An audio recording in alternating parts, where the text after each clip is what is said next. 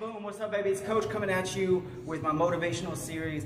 You know, something that we always did at LF, and I'm really pride ourselves on what we did. We looked into the psychology of losing weight, and you know what? There was something a lot of people had problems with our application process.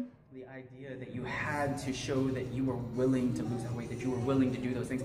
Now, let me explain just a little bit why I did that, because there's been an interesting study that's come out that has highlighted exactly what we knew at LF, or what I speculated on LF, and what I learned about working with LF was that in this study they found that these people, they were graduating, or they were going into, they were undergrads of West Point, so really hard school, harder than a lot of schools out there.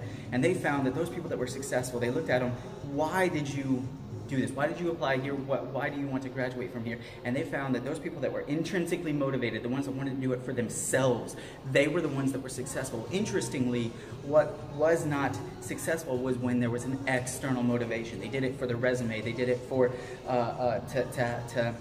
because the rest of their family had gone there, or they did it because they had a scholarship.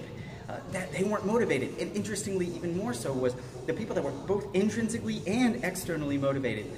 Extrinsically motivated, they were not as successful as the intrinsic. What does that mean? Is just like our application process, you have to dig into the why. You have to find out what what motivates you. And it's not good enough because my doctor told me to work out, and it's not good enough that, you know, I just want to work out because I want to look good. No, you have to absolutely want it. You want to change the way that you've got to have that thirst, that you got to dig into it, right? You have to have that why, and it has to be for you. You cannot do anything for anybody else, because you just statistically you won't be successful. And we know this because if you've ever tried to do something for someone else, that especially when it's long term, you just don't want to do it anymore, right? You get to that point where you're just tired of it, and you talk yourself out. You know what?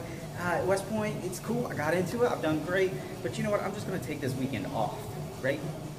So you've got to do it for yourself. You can apply this to your workouts.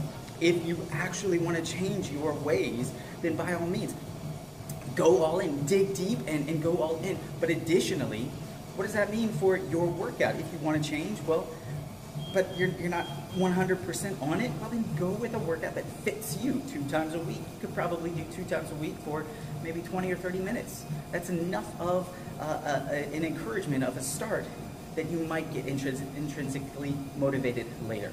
So make your workouts fit what your needs are. This is Coach. If you are a woman, you're interested, and you need to know what to do in your workouts, you need something that works for you, that gets you motivated, that's our Strong Like a Lady online coaching program. Reach out, go to gregbeetling.com and apply there, and we'll make sure that it is going to work for you. Coach out.